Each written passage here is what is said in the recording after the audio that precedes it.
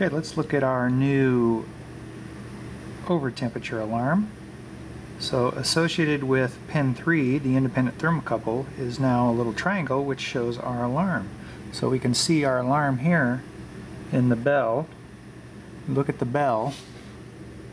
We can look at the details and we can configure the alarm, and we can see that pin 3 has an alarm associated with it, and we can see what the present value of the probe is and what the set point is. So we can click on edit and we can set this to say 85. Check. And now it's 85. If we want to simulate an alarm, we can click on it and set it down low, 20. The alarm goes off. Let's go back. We see it's red. We can go back, and now what we can see is that we have a red bell. So we can get back in here and edit this and turn this back up. Now, I'm thinking we probably want to set this so the operators can't edit this value. So I'm going to go in here and I'm going to configure this alarm here. And this alarm is associated with pin number 3. We'll see here that we have the alarm here. This is the high alarm. Okay, and here it is.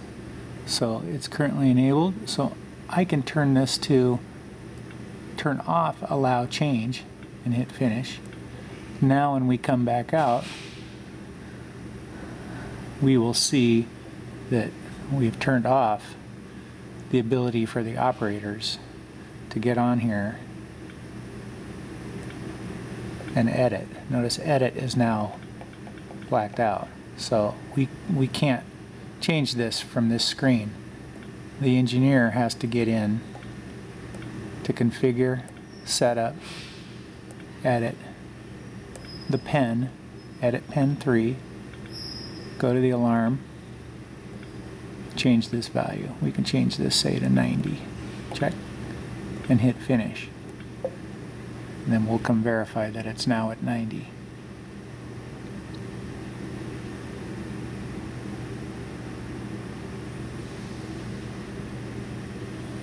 Go to our pen view, go to details, configure. Okay, so you're here. Now it's set to 90. So that's the two ways. So I'm going to leave this configured as not editable from the home screen. And if you'd like to change that to be editable, then just go back there into the settings. If not, I recommend you leave it that way so the operators can't mess with it.